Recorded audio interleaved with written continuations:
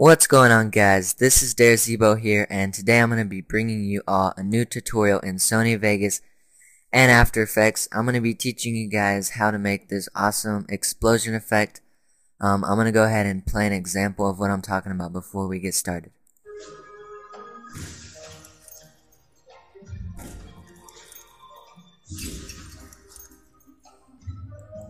Okay, so as you can see, the clip pretty much just exploded onto the next one, and so you're going to need Sony Vegas and After Effects to do this.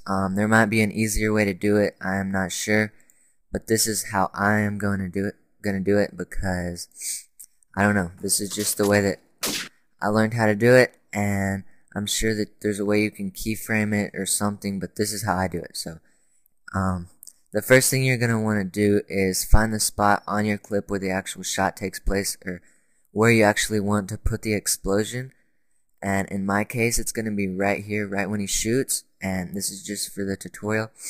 And so I'm going to go ahead and split that clip, and so now we have the beginning of this clip, and I'm just going to cut it a little bit so we don't have to watch all that. And what I'm going to do is render this little bit at the beginning, and so I'm just going to drag those cursors and go to File, Render As, and I'm just going to go ahead and render this as the beginning.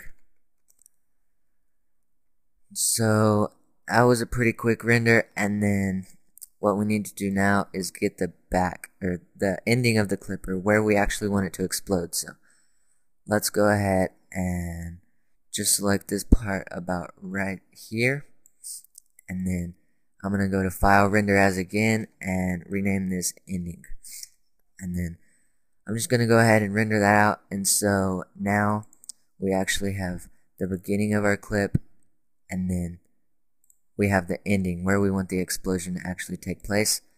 And so I'm going to go ahead and open up After Effects and drag in both the beginning and ending, and then I'm just going to drag them both onto the timeline and make sure this is on single composition, and there you go.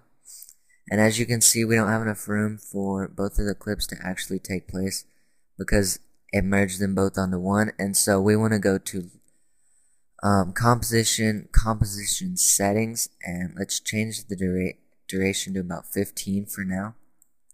And now we can drag that one over. And so what we want to do is add the shatter effect right there where the actual shot takes place. And I'm actually not sure why there's a red box right there, so I'm just going to go back one frame and cut that.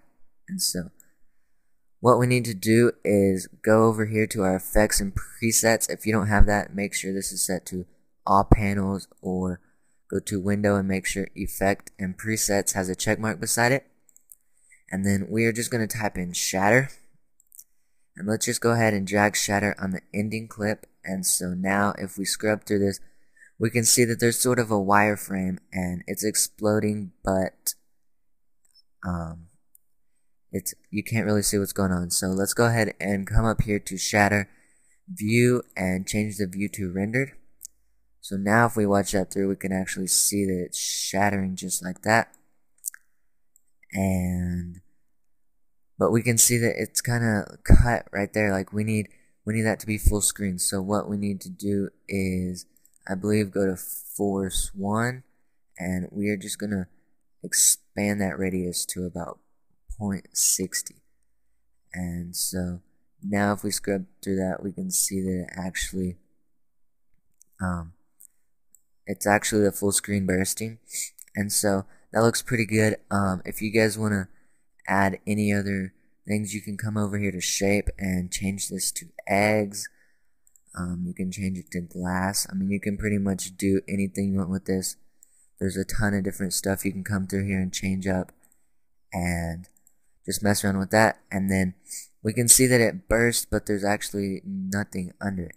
So what we need to do is go find another clip. Let's just get a quick one really quick and just drag that into our project.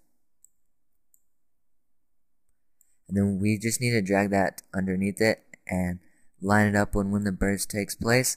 So now if we watch this through, we can see it burst onto the other clip, and It's a really cool effect.